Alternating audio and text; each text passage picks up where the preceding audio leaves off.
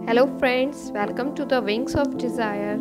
Today is the World Environment Day. World Environment Day is celebrated annually on June 5th and is the United Nations principal vehicles for encouraging awareness and action for the protection of the environment.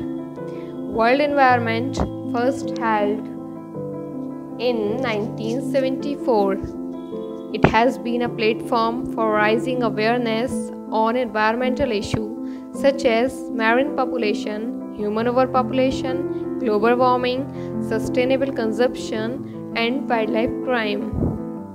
In 1974, the theme was Only One Earth.